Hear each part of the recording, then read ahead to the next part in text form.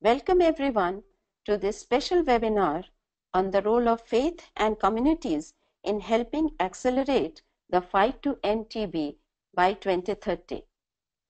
We need accurate diagnostics. We need effective drugs for every person with TB. We need standard infection control to ensure zero new TB cases. And we need a lot more to ensure that people get cured of TB.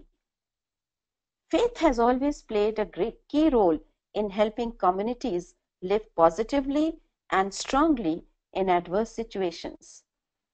Faith leaders, as well as our own faith and belief that in the Almighty to overcome obstacles, can help a lot in TB care and control too. Let us remember the promises our governments have made by adopting the Sustainable Development Goals at last year's UN General Assembly, one of which is to end TB by 2030. We are really excited to hear what our panelists have to say on the role of faith in the fight against TB. But before that, let me make a few quick announcements. All participants are requested to please send us your questions while the panelists present. No need to wait. Just type your questions in using the chat function or raise your virtual hand, which you will see on your screen. We will take up these questions during the question and answer session. I also request all panelists to please present in time so that we have good enough time left for questions and answers. Thanks for your cooperation. Without any further ado, let me welcome today's webinar moderator, Ashok Ramsarup. Ashok is a senior and widely acclaimed award-winning journalist based in Durban, South Africa, having more than 43 years of rich experience in journalism. Over to you, Ashok.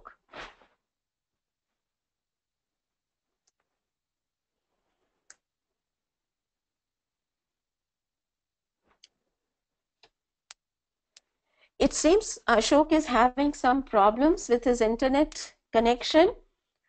So I will continue.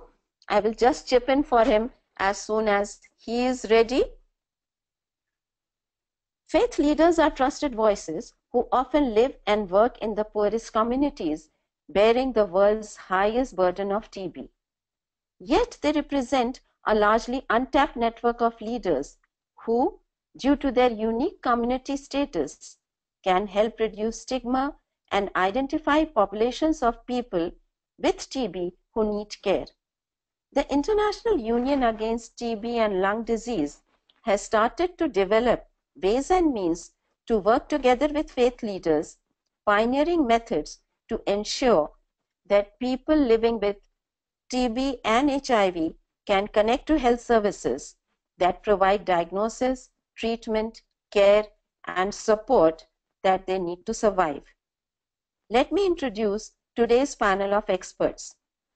JODY BOFFA, community-based researcher and epidemiologist at the Desmond Tutu TB Center, Stellenbosch University, Cape Town, South Africa, and Vanier, doctoral research scholar at the Department of Community Health Sciences, University of Calgary, Canada.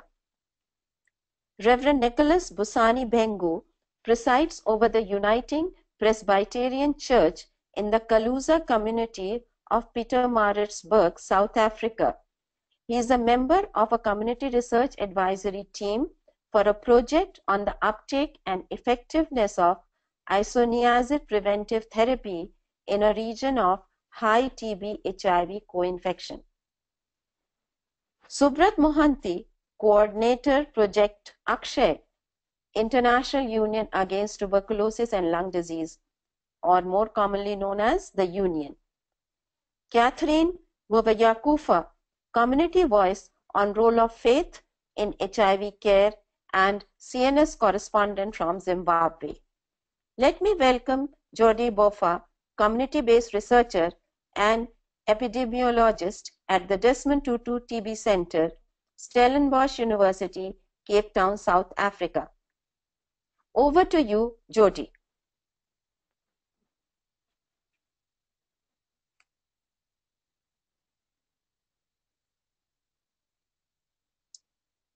Hello, Jody, can you hear me?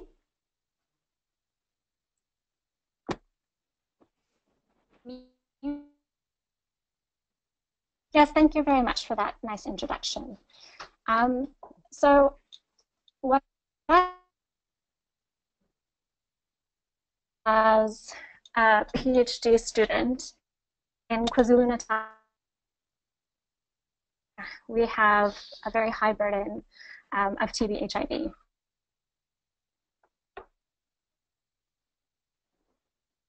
In more rural communities, I had the pleasure of engaging with community upfront with sort of more grassroots level people to develop the project that I worked on. So for me, coming from Canada, I didn't come into it expecting the role of faith to be as pronounced as it was. I had spent enough time in South Africa previously to understand that people are, I suppose, compared to Canada, faith plays a big role in their lives. And going out to communities, I work as an ethnographer as well as a community-based researcher. So what that means is I study culture in its current and changing forms. And I suppose I arrived with some degree of bias, expecting that maybe more local belief systems would be in play than sort of a strong Christian base. And I thought, with it being sort of post-apartheid South Africa, that there might be a little bit of pushback against the idea of, you know, a Christian missionary or something to that effect. But I was actually, it was a really big learning experience for me to realize what an important role faith does play in the communities, and how I was able to work within that realm to actually learn a lot for myself on how TB affects communities, but also to work with faith communities in terms of just sharing the knowledge from the project that I worked on, sharing the differences in the roles of faith within the various sects of faith in the communities that I worked in. And we've actually gone on to develop quite an exciting project that relates to involving faith leaders in the fight against TB.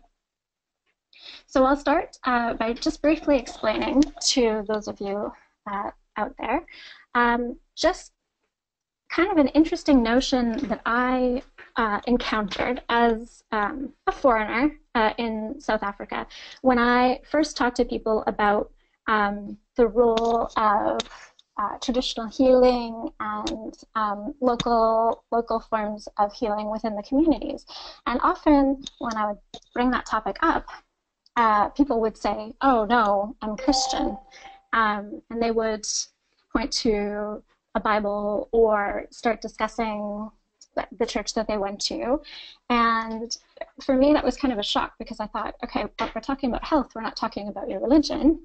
And what does, you know, using traditional forms of healing and seeking care through herbalists and things like that have to do with religion? And what I came to understand is, at least in terms of sort of the public dialogue or the public presence that people might want to put across, is this notion that sort of beliefs in ancestor wisdom and honoring of ancestors is sort of frowned upon by the outside world, sort of seen as backward and not you know, modern. So people see the opposite of that to be Christianity, which is predominantly the more common denomination in KwaZulu-Natal. Interestingly, though,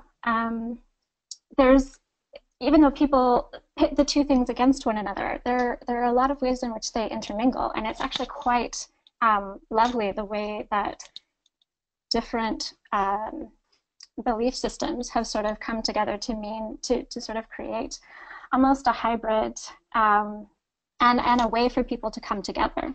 So as Reverend Bengu will tell us, he is one of the amazing faith leaders that I've worked with who has a very strong wish for the health of his community and really wants to do the best that he can for his community.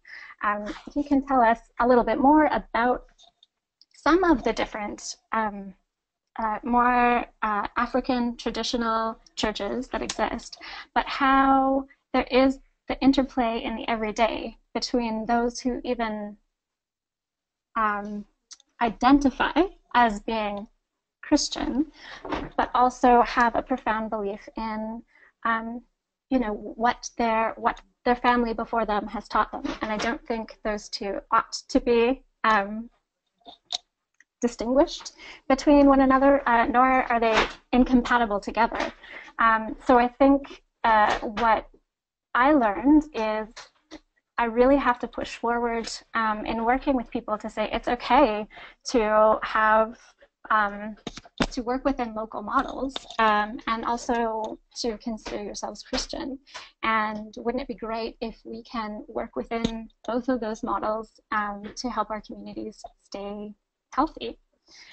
So Reverend Bengu might have a little more to say about the project that we've been developing, but through one mechanism or another, what started as a project on a preventive regimen and how communities understood isoniazid preventive therapy turned into to a bigger sort of balloon to bring together faith leaders in whatever form, because they do come in a variety of ways and sects across KwaZulu-Natal, but to bring them together to fight TB, because there's been a tremendous amount of movement in churches across KwaZulu-Natal to deal with HIV, and I think they've had very effective campaigns.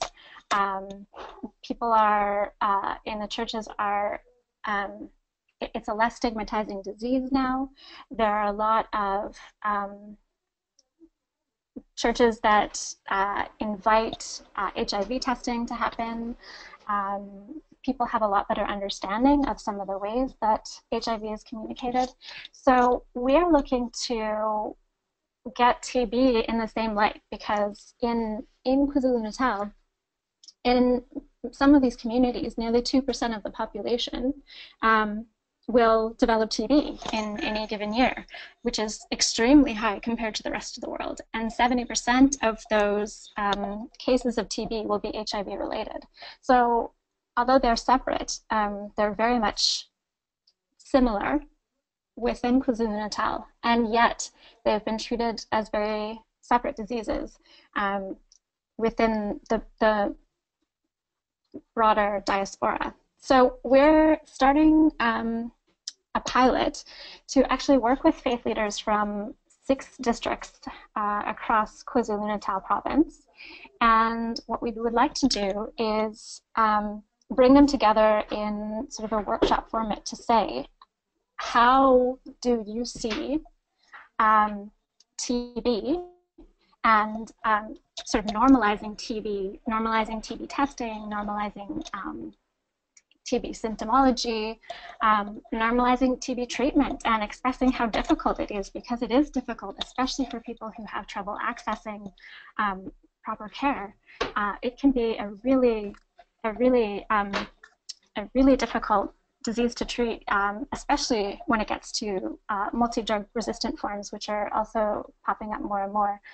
So how can we tap into the leadership who is very interested in helping their community and work that into messaging and sort of more creative ways of kind of clarifying why TB is circulating in the communities, what can be done to help it, and how people can support one another through it, rather than sort of vilify or hide or demonize the idea behind it. And we've had a tremendous amount of interest from faith leaders. We actually had to turn a lot of people down for the pilot we're also hoping to work with congregants, a small number of congregants in each church, to train them up, to work with them to learn more in-depth concepts, and maybe go into the homes of congregants who know someone who might have symptoms but can't necessarily get to church or doesn't necessarily normally attend, so that they can be there to answer questions, but they can also do home visits and support people. And hopefully, we're hoping that through this project, through the pilot, we will also be able to start to offer through community caregivers that are also congregants, or nurses that are also congregants, we would be able to offer preventive therapy as well as TB treatment within the congregation. So we're reaching people who have difficulties getting to clinic, either because it's too far away or too costly, or because they work during the week and they just can't get there during opening hours. So the church also provides a place and a space for people to be able to get sort of streamlined information, and also be able to access some of the treatment as long as they're not showing any physical signs of issues. But we're hoping that it can become a place where they feel safe to talk about it, and if there are issues that they're encountering on treatment, or if they are showing symptoms that could potentially mean TB, they're able to get tested earlier, get into clinic faster. They're getting support for taking pills that aren't necessarily a lot of fun to take, especially when you don't have regular food coming into the household, and a whole lot of side effects can occur. Just to give that support that the church normally gives, but give it in a more sort of specified way, specialized way for the purposes of TB. So maybe I'll leave it there for now, and if there's anyone who would like to know more, I would be happy to talk more about that. Thanks, Jody. That was Jody BOFFA, community-based researcher and epidemiologist at the Desmond Tutu TB Center, Stellenbosch University, Cape Town, South Africa. This is a perfect stage now to invite Reverend Nicholas BUSANI BHENGU, who presides over the Uniting Presbyterian Church in the Caluza community of Pietermaritzburg, South Africa, and is a member of a community research advisory team for a project on the uptake and effectiveness of isoniazid preventive therapy in a region of high TB-HIV co-infection.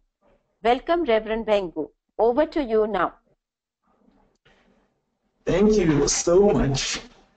Thank you so much. You have introduced me very nicely. And now I'm not going just to delay you, because Jody BOFFA has alluded to some of the points that I wanted to mention. All in all, what I'm going to do is to talk about the initiative that she has alluded to. Firstly, I want just to thank Jody BOFFA, because she came here from Canada, as we have heard about the good work she's doing in KwaZulu-Natal. She found me in the community and made me to be one of her advisory board. As from there, we worked together in the fight against TB, HIV and AIDS, till such time where there was a conference, International Union Conference, TB conference in Cape Town. There, I wanted just to appreciate and thank the important opportunity the union representatives have given me just to convey my deepest thinking about this presentation today. Because in 2016, while I was in the conference, I gave a speech there. After that speech, because JODY made it possible for me, coming from the grassroots community, to attend the conference, and the officials of the union allowed that because the union saw the need to involve as many people as it can, so that it fights very well with the much power and with different stakeholders, especially with the people who are touched based with the community down there in the grassroots. I'm one of those people. Since from there, I was appointed to come here in South Africa, in KwaZulu-Natal, just to start an initiative in South Africa under the union, where the religious communities will work together with the government in the fight to end TB, HIV and AIDS, as it has been targeted for 2030. Then, since from then, I didn't sleep. We came in KwaZulu-Natal. All we did was to meet with the potential relevant stakeholders in the province, especially in the likes of the Provincial Health Department. The Minister Sibongiseni Dlomo was very excited about the whole initiative and pledged his full support as a department, as he himself regards it as an initiative which will bring the lasting solution not only in the fight against and ending of TB, HIV and AIDS, but in all social ills in the vulnerable communities of the province and the country of South Africa as a whole. Since from there, we never stopped as we were preparing for the World AIDS Conference. As I told you that this initiative started in December last year during the World AIDS, during the International Union Conference in Cape Town. We managed to have built up events, including Faith Leadership Summit, to name the few. All I wanted to highlight here is that this initiative has been marketed and bought very well in my province by different government stakeholders, starting from the head, because even our national minister, Dr. Mzoledi, knows about this initiative. Now, as one who is in the forefront of this initiative, I wanted to make you all who are listening to be aware that for now, with this in the faith-based initiative against TB and HIV and AIDS, we are in the point of no return because it gained a lot of momentum. It came on a right time. Now we're busy preparing some or doing some presentations in different stakeholders about this initiative, bringing together religious leadership from all faiths, not only Christians, not only Muslim, but it is across the interfaith spectrum. Why the government, our government, saw this initiative as crucial and important to be supported?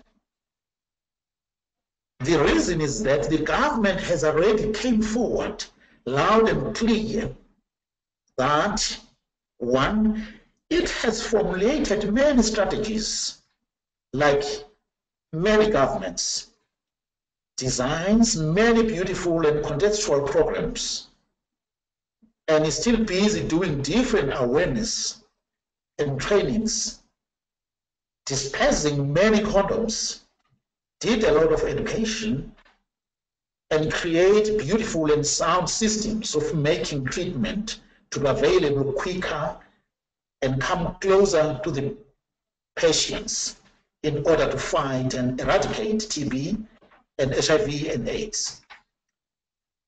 But the government states that the challenge that it faces, I think this is the international problem. This is the international challenge.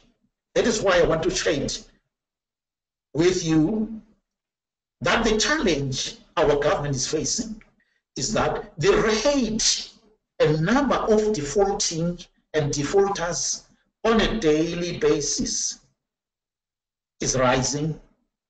Infections still rising immensely. As someone who is working very close with the government, especially the Department of Health, this is the great concern and the only crucial reason for the religious communities to come as a united force, irrespective of their religious differences, but to use their religious mandate. The reasons why this initiative should be fully supported by the government and why it's very important and why it is a stakeholder that any government in any country cannot do without it. I want to give the reasons just to strengthen my experience. I want to share my experience why the interfaith community should come on board in the fight against TB. One, in South Africa, we have a history that from time immemorial, the church has always been at the forefront of the struggle for the liberation of the oppressed, both locally and internationally. I can mention leaders like Reverend BUSANI, Frank Chikane, Emeritus, Reverend Archbishop Tutu, and many more faith leadership. We also know for sure that some of these faith leaders came forward. Some of them were attacked by this TB, and they were not afraid to come forward so that to come as a good example. That is what faith leadership should do, is preparing to do. Therefore, our community still believes in the religious leadership as people who have solutions. Secondly, the church or the religious community or the religious leadership can be found everywhere, even in remote areas that are not easily accessible by the government departments. Because of this fact, the health department has entered in our province.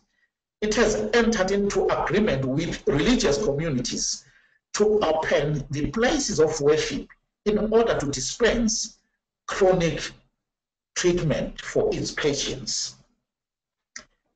For that reason, mostly of our communities take religious or faith leadership as a representative of God and therefore has the final authority. Therefore, this puts it in a better position and it has credibility to reach out to those infected and affected by HIV and AIDS and TB alike. And I want to assure the listeners and all of you who are listening today that within a few years, our initiative in South Africa under the International Union is going to yield best fruits, because now the government has acknowledged that the church, the interfaith community, has a very crucial role to play. I think that is the route that all the governments in the world should follow. Our minister, Dr. Motsoaledi, is so happy. He brings on board all the interfaith to come and fight alongside with the government. Therefore, the church in South Africa, the faith communities, through this initiative, will be channeled, because now we will be making a one force. Because initially, each and every church were doing its own thing. But now, this initiative will bring us together for one common goal. The church in South Africa has earned the right to be heard through its involvement in human rights and human affairs. Community members pass through the church doors even before they are attended to by either doctors or traditional healers. The church counsels the victims of the above on a regular basis. For instance, I'm a chaplain in the Department of Health. The Department of Health in KwaZulu-Natal did a very wise and wonderful thing. He hired 37 interfaith leadership from different religions to come and give counseling in the department, to work with the department facilities. That on its own was a breakthrough, because we saw the work that has been done by the church. Chaplains did a wonderful job up to now. The church has sufficient human resource in the form of volunteers. Here, in our churches, we have trained many volunteers that are busy doing the job, giving counseling, testing. If the church is doing it, remember that people believes and trusts the church. The church's ministry takes place right in the community. It also speaks the language of the people and is familiar with the different cultural practices, as JODY was saying. The church has the statistics of most families. We are keeping the records. Each and every religious community has got a record of its members. That is a good background of this initiative. The church is familiar. The church is familiar with people's daily life struggles. I can go on and on and on. As I said earlier, the government and our faith communities are waiting for our way forward. To put you on the picture, we have already tried to put ourselves some few strategies, provided the union gives us a go-ahead. These were mostly based on 27 preparations.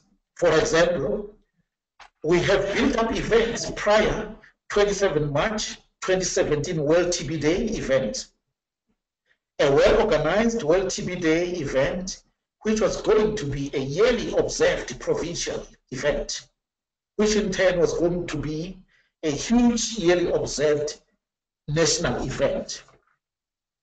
As a religious communities, we were going to massify build-up events.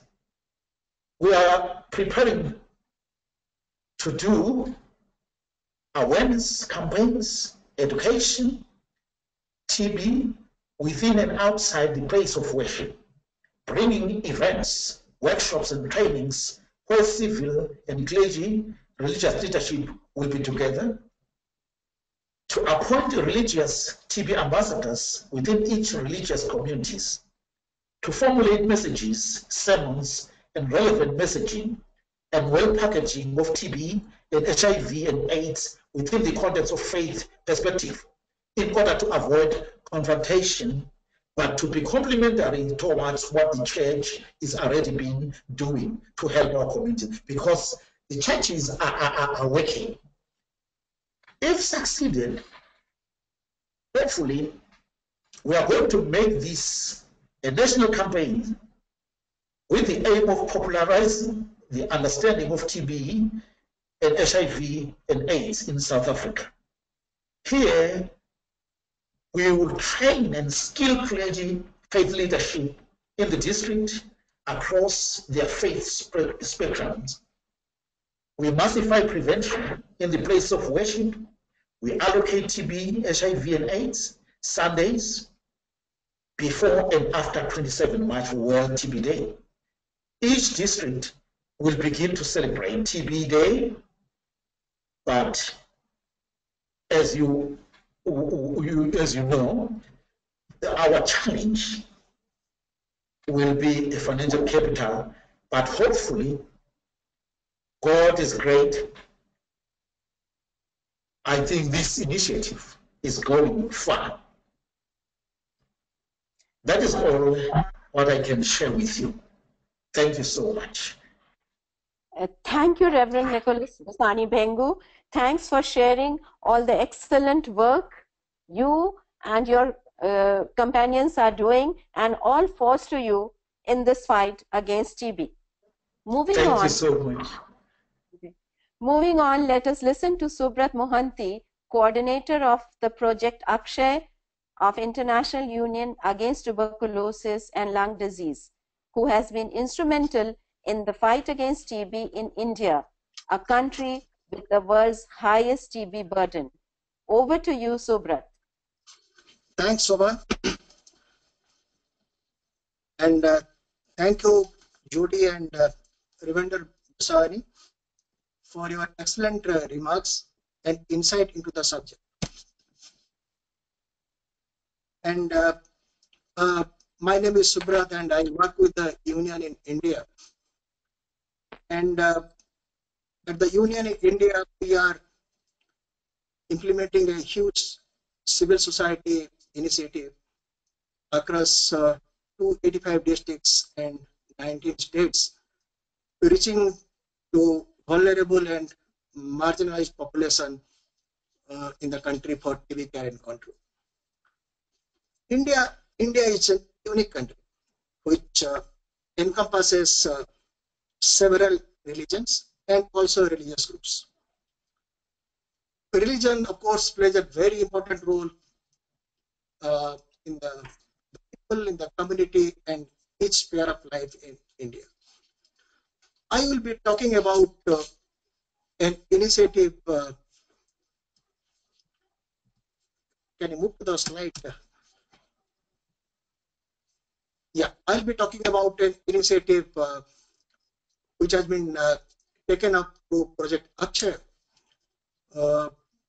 Just to tell everyone that Akshay is the name is basically an acronym given to the project, and which means no TB. And this has been implemented through the union under a development grants. Can you go to the next slide? Yeah, and Project Akshay is covered, as I said, 285 districts and 40 urban sites, and we are working with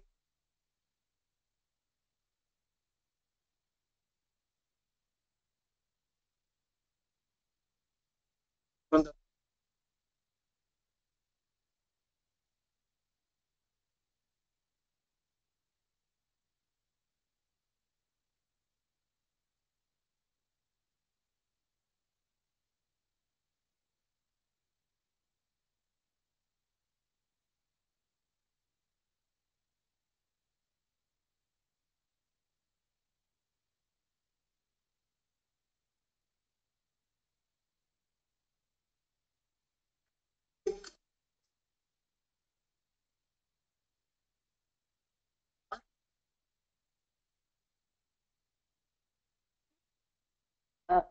showing We this. cannot hear you, Subrat. Yes, I think you were off the web. Yes, now we can hear you perhaps again.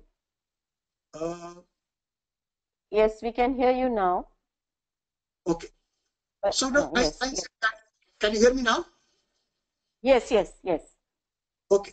So I was talking about why religious institutions are so important, because they have very strong and wider networks. They are respected and accepted by the religious community. When they appeal, it reaches far and corner. And in India, we have the example of one of the interventions, which is known as polio elimination campaign in India, where the religious community, religious group has actually shown that with their involvement, we can show to everyone polio can be eliminated. And it has the influence on community behavior and practices, which can be leverages for improving public health. This slide actually I wanted to show to everyone, because this has come from our Prime Minister, Mr. Narendra Modi ji. He spoke it before on the last year World TB Day, that why TB is so important, and we all are united to defeat TB in India. So I now going through my main intervention about how we have actually implemented an intervention in a Muslim community involving the Muslim religious leaders. The project Aksha has actually, I'm talking about a state called Bihar, where we have 38 districts, and out of 38 districts, more than 15 districts are having 20% or more than 20% of Muslim population.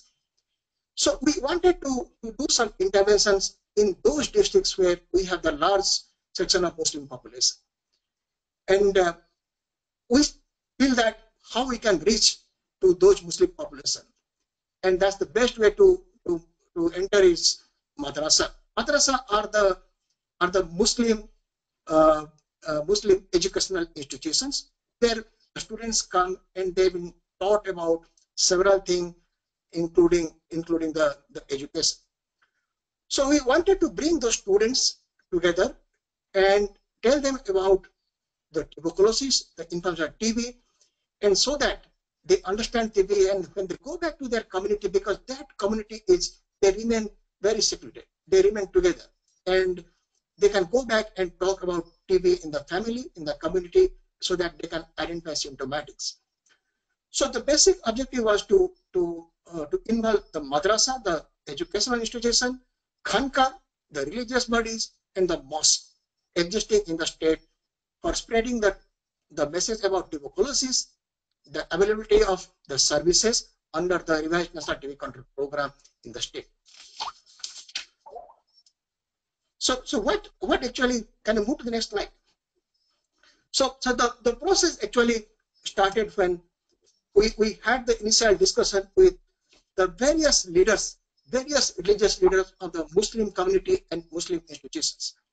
We started discussion with the Imrat Sharia Maulana, who is the General Secretary, who has the influence of not only in the state of Bihar, but in other states, the chairman of Bihar State Siha Waqf Board, the chairman of Sunni Waqf Board, chairman of Bihar State Madrasa Education Board, and the ex-chairman of Bihar State 15-point program. So they were the key influencer in the Muslim community across the various institutions. And what they said actually, they said that there are 7,000 madrasa existing in the state. Madrasa are again the educational institutions of the Muslim. And madrasa are managed by the Madrasa Education Board, madrasa managed by Imrat Sharia, and also Idari Sharia. And there are some madrasa also managed privately. So what they suggested that why not a appeal from all the religious body heads goes out.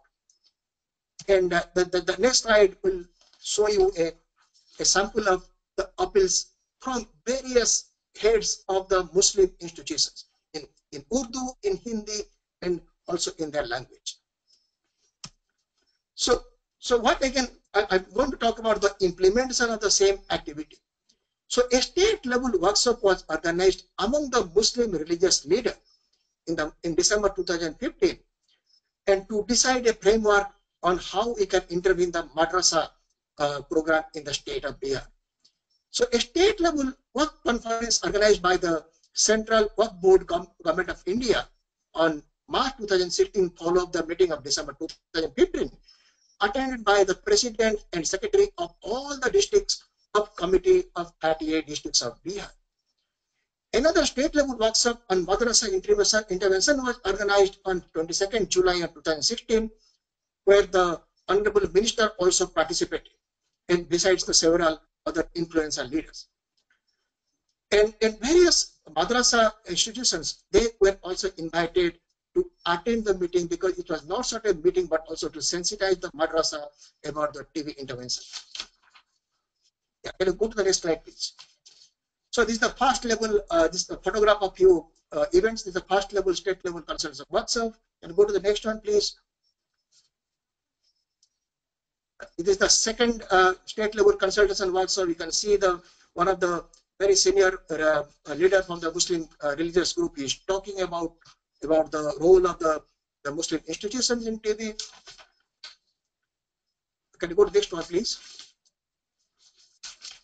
So you can see the madrasa intervention, how it's happening. So many students across the madrasa, they gathered where we are sensitizing about TB and giving them a knowledge about TB, the services available in the community.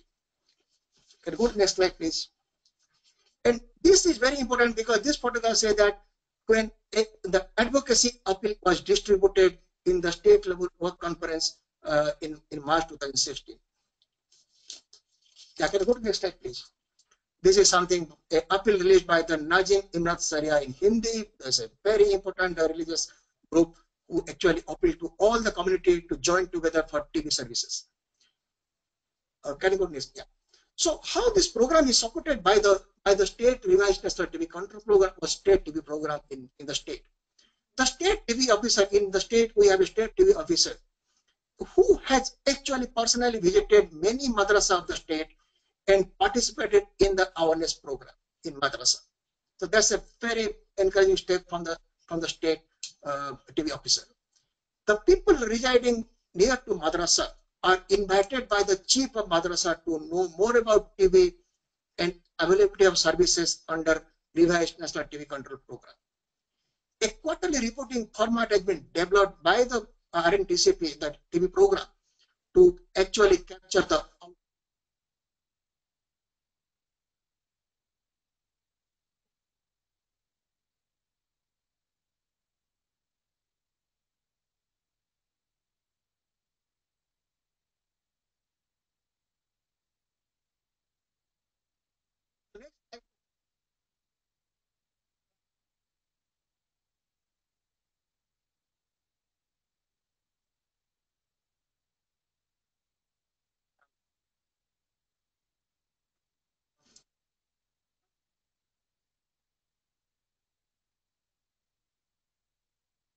We can't hear you, Subrat. yeah. Yes, now we can hear you, yes. Can you move to the next slide, please?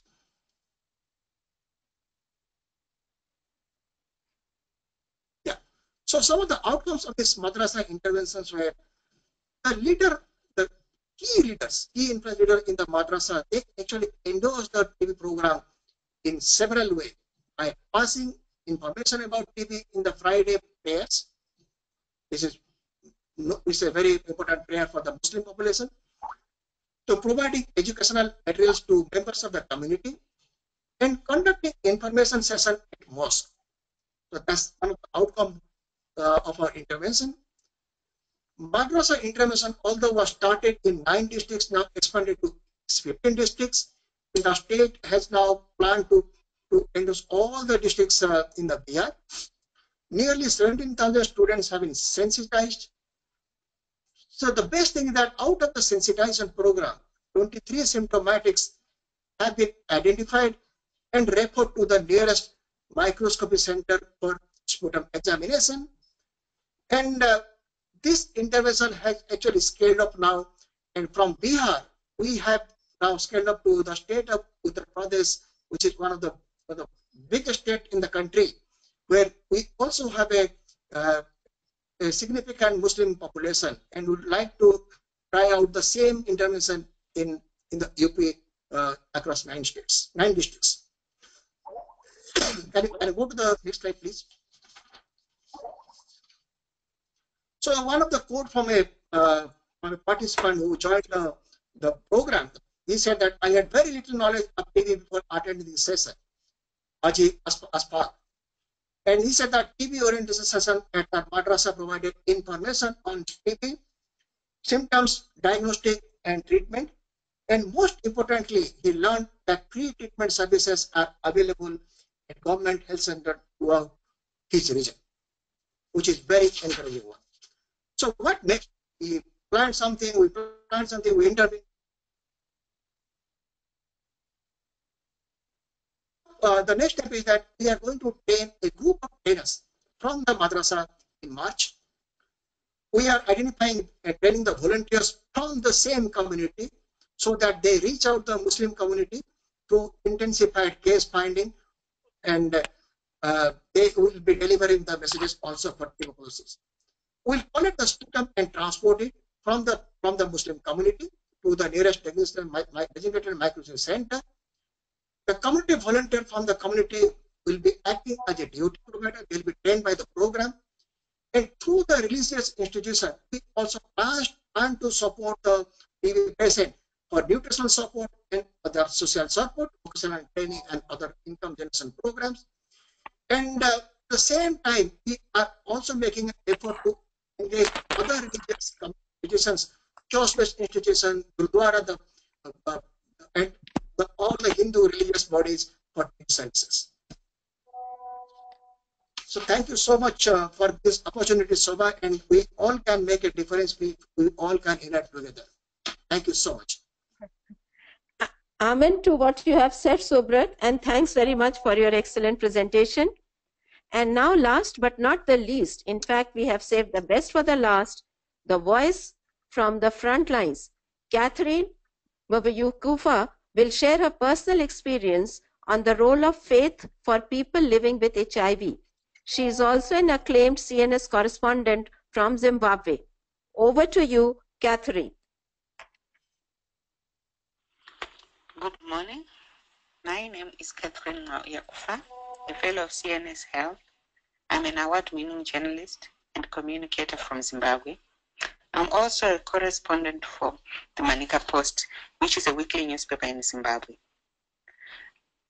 I'm sorry, we are currently having Cyclone Dion, and there are lots of rains that are pouring. Our area has been cut off, and I failed to travel into the city where there is connection.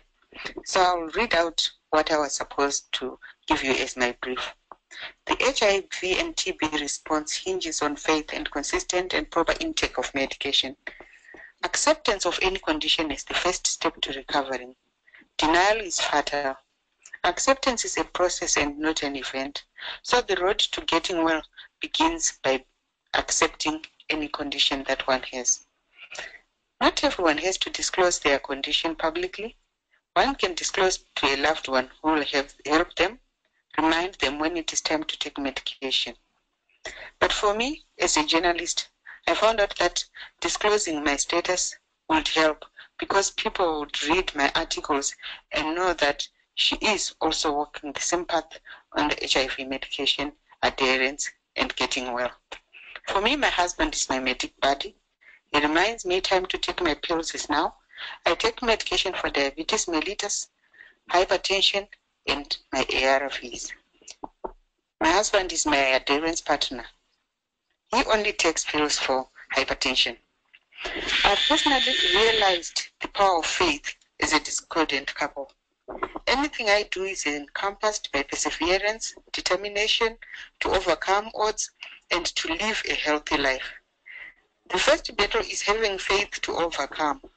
I have minor children who will graduate from college in my presence. That is faith. I have faith and I follow doctor's instructions. I do not have blind faith in anyone. My creator is my maker and is my rock.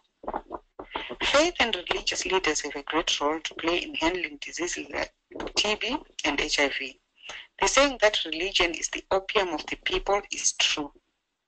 In Zimbabwe, traditional leaders are respected in their communities, and empowering them with treatment literacy pays off. Their word is listened to. Empowering leaders with treatment literacy is a starting point to fighting stigma. In my country, Zimbabwe, most of the faith leaders and traditional leaders support the intake of medication. However, there are a few greedy new faith leaders, a breed out to make money. They claim to have powers to anoint one. They sell anointed bracelets, pens. If one needs to pass an exam, they sell you the anointed pen. How is that possible without one having started? They sell DVDs, anything they can think of, and even making money out of desperate patients who think they can be healed by anointed bracelets. They claim that by your faith you are healed. We then have patients defaulting on medication, believing they are healed. This is sad and dangerous. Dr. Tapua Nashe Pwakura, giving feedback in Harare after the Melbourne AIDS conference, said most of those who left treatment in between were those wearing the anointed bangles on their wrists. The patients testified that they stopped medication after receiving their so-called healing. This ought not to be found in today's response, as such faith leaders are misinforming their followers when they are out to make some money. There are, however, many well-meaning faith leaders who encourage followers to take medication as per doctor's instructions. For example, we have Inerela Zimbabwe under Reverend Chiponda. It encourages affected communities to seek medical help and have faith that their medication will work. South African-based Secretary General of Inerela, Reverend Phumzile Mabizela, raises the faith bar by saying, "Pray, pray, pray that your medication will work and never default on treatment." She fights stigma and discrimination, saying, "Run away from any faith leader who says by your faith you are healed. He or she is taking their medication privately, encouraging you to stop. Run away with your dear life. Rather, pray that you remain faithful to taking medication." Back to traditional leaders. In Zimbabwe, traditional leaders, most of them encourage the use of medication that is prescribed by the doctors. The local chapter in Zimbabwe of traditional medicine, called Zinata, dismisses the notion that urges patients to stop taking medication.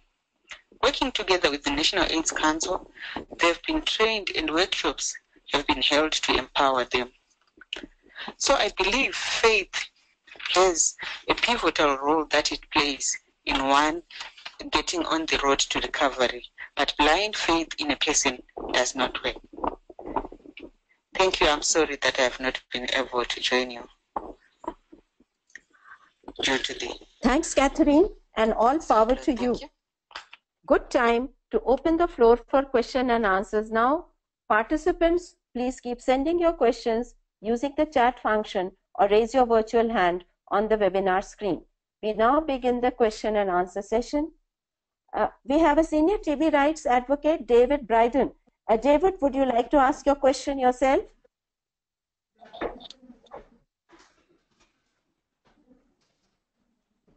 David, can you hear me?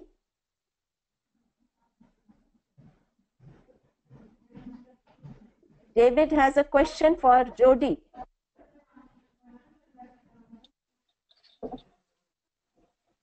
Yes, David, will you ask or should I ask on your behalf?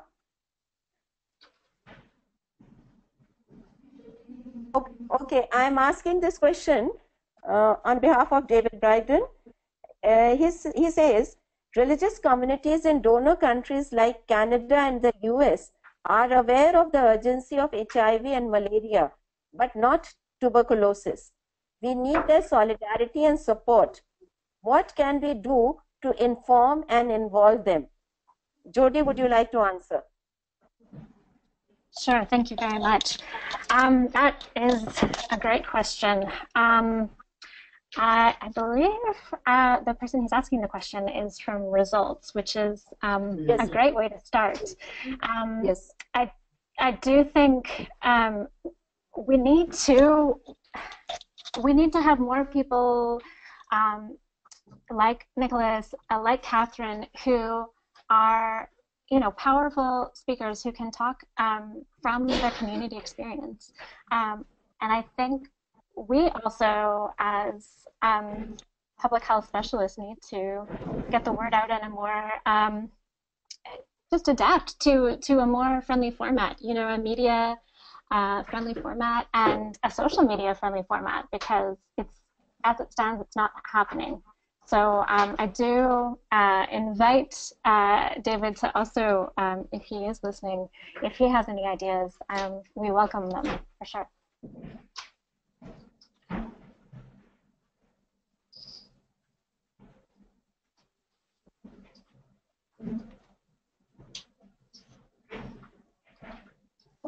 Okay.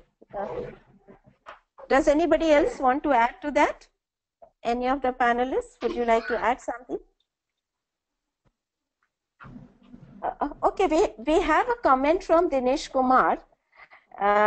He says, involving faith-based organizations and leaders of such organizations is a wise decision, and the slides shown by Subrat are encouraging, inspirational, and appreciating. So, thumbs up to Subrat and all our other panelists as well. We have another question from Dr. Nimar Ortuno from Damien Foundation, Brussels. Again to JODY, what are the main constraints to have the religious leaders involved? And maybe Reverend Bhengu can also answer this. Well, one of the things I was hoping Nicholas would bring up is the fact that they've got some wonderful things going on. I don't think there are huge constraints. I think people are very interested. I think on the side of the TB program people and the policymakers, we make a huge mistake by overcomplicating what is in fact needed in the communities. I think, I've seen some of the work that we've done in the lead up to our pilot. And for example, a lot of the information that's going out is going out in a very lecture didactic format to communities and in the English language, which makes absolutely no sense, considering that when we're talking about grassroots people, we're talking about people who are the lived experience of their communities, and often they do things in their own languages. They have, they're very knowledgeable in the sense of what the community knows and believes, and it takes time to get to that, to get past the just the friendly speak, the talk about, oh, I don't believe in ancestors, that kind of thing, because people will, especially in the KwaZulu-Natal context, they're very accommodating, and they will say what they think you want to hear. And so we have, one of the things that Nicholas has gone ahead and done is he has a WhatsApp group of hundreds of interested faith leaders, and he just keeps them there to talk about things, because bureaucracy sort of gets in the way. We have a whole bunch of leaders that are saying, why haven't we done this yesterday? And we're still garnering support for it. To be able to carry it out, to carry a full pilot out.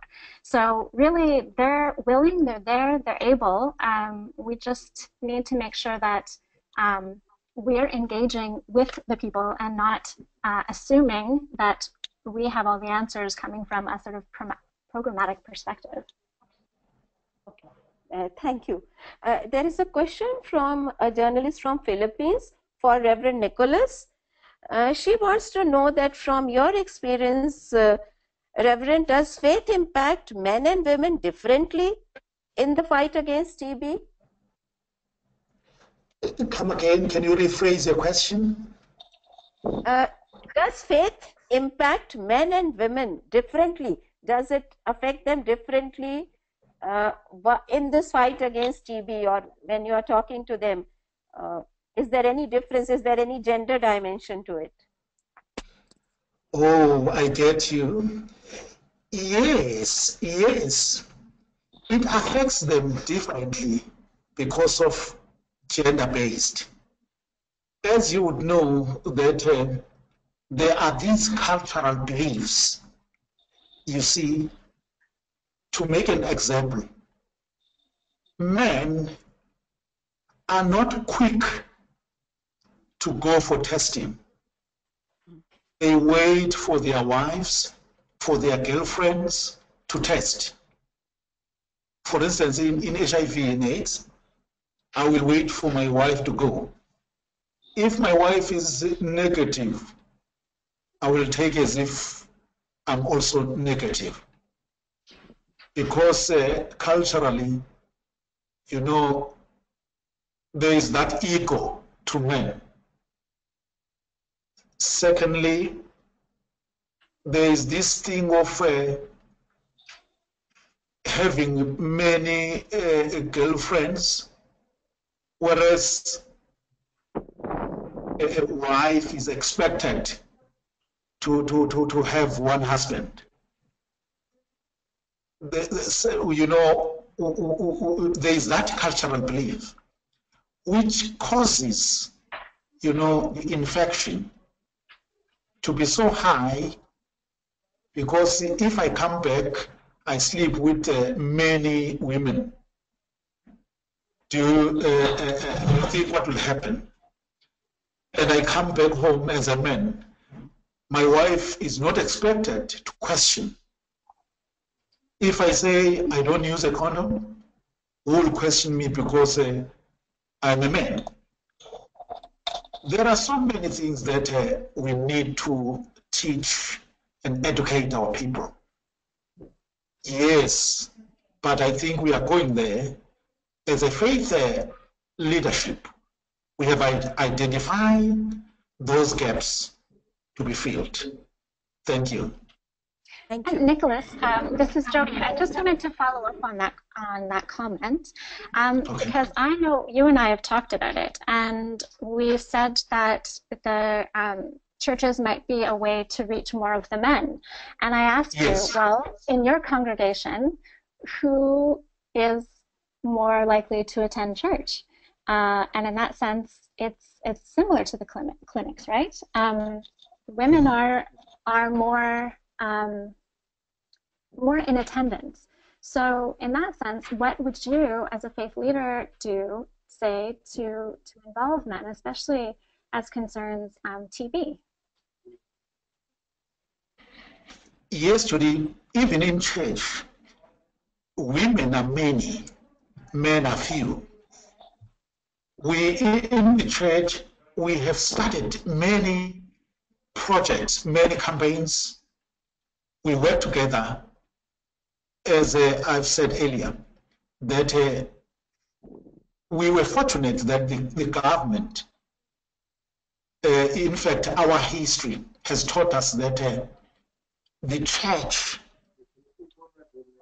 even long ago, was in the forefront in the fight against apartheid. Now, because of that, the government is not leaving the church away. Because of that, there are those churches who have beautiful initiatives just to teach. For instance, in my church, I have an initiative, I have a program which is called We Love Them.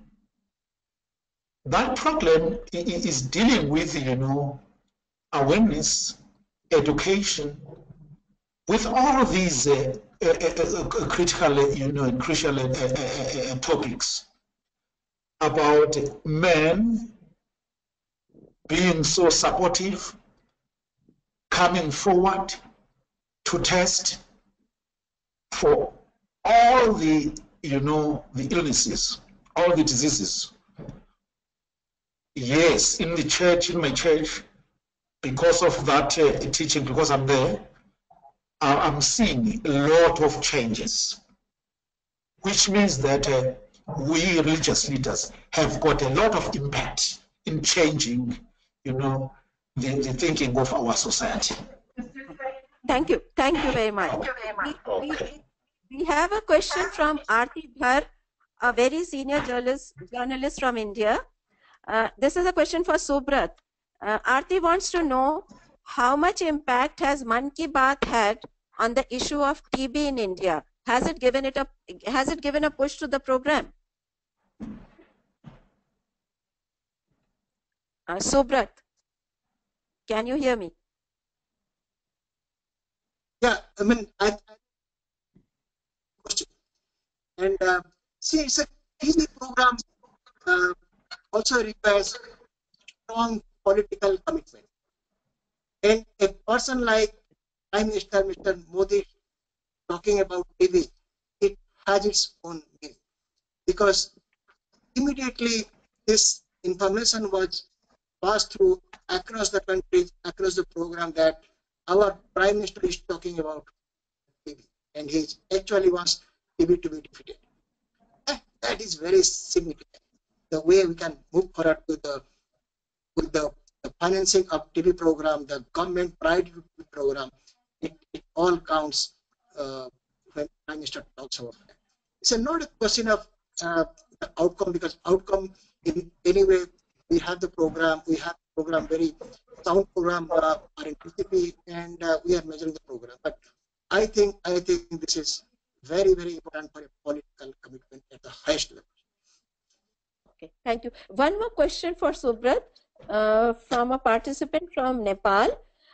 He wants to know that does Akshay project have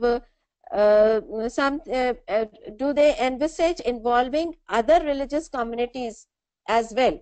Right now, you had talked about the Muslim religious religious heads, how they are involved in Akshay project. Are you going to involve heads of churches and temples also in India in future? Thanks for the question from my friend. I think probably I could not make it very convincing in my earlier presentation. I said that this project, the Akshay project, we already have 3 partners who are supporting this program, are from the Christian organization. They are from Catholic Bishops Conference of India, Catholic Health Association of India, and Emmanuel Health Associations. So they are already involved in this program. Secondly, in my last slide, I said that as a next step, we are also going to involve more of the church-based organizations, Gurdwara, and other Hindu religious bodies for the TB program. And that is what we have already in the plan. Okay, thank you. There is a very good comment from Dr. Papu Sarma giving a new dimension to faith. He says patients need to have faith in their doctor and health system too. Otherwise, we cannot motivate them. And proper counseling adds to the faith of patients in doctors. Does anyone want to comment? Any of the panelists want to comment on that? I think that's a very good comment. Yes. It is. Yes. Then we have.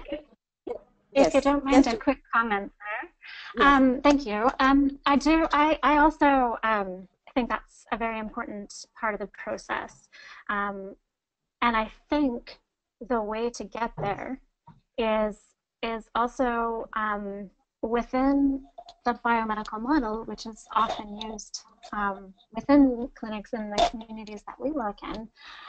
There has to also be an understanding of the local healing models and faith models of the community, because if it's strictly coming for a sermon, let's say, it often, what I found in my research is that people will take the information, they will give that very agreeable affirmation that they've heard and they understand, when often they're afraid of talking about how that might interact with their beliefs, or if there's something that's troubling them, they're afraid to be considered a defaulter or considered unruly or something like that. And so they would rather just kind of give that nod and smile.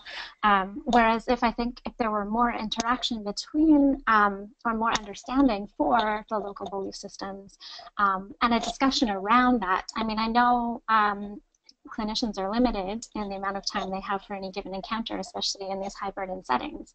But just having that local knowledge and being able to work within it and ask questions that elicit more than yes or no answers to better understand where they're coming from within that context, because people, of course, will vary in their degrees of faith in kind of both models.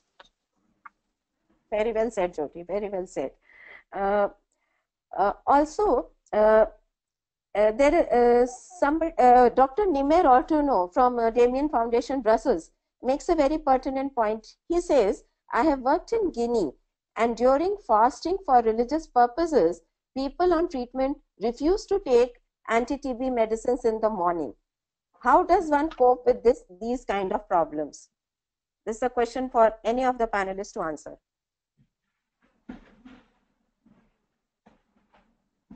If they have come across such a problem. It's a very pertinent problem. I'm going to speak up again here, and please, anyone else jump in if they have something to contribute, because I don't want to hog the stage. But we have, we found similar, similar practices in the communities that we work in, not necessarily fasting, but people who will vomit on a regular basis as a form of cleansing, and so making sure that rather than telling people not to do something or to do something that maybe doesn't fit within their beliefs, I think it's imperative that the clinicians also work within the context to figure out when can they take it and how can the regimen accommodate some of those practices, and also giving information on here is how you might be impacted if you were to take it in the morning, here's how you might be impacted if you don't. And now it's up to you to decide how you want to do that, because ultimately it's an informed decision that both the clinician and the patient have to make together. Thank you. Locatia from Zimbabwe wants to ask a question. Locatia, are you there if you would like to ask?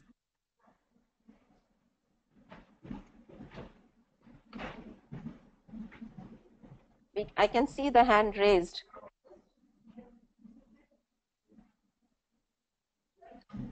Oh. Okay, I think we will now come to the end of our webinar. We have already overshot the time by almost 20 minutes.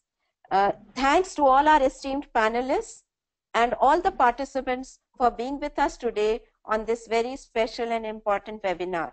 As always, the recording of the webinar will be made available soon to all of you. Have a good day and bye-bye. Thank you. Bye-bye. Thank you.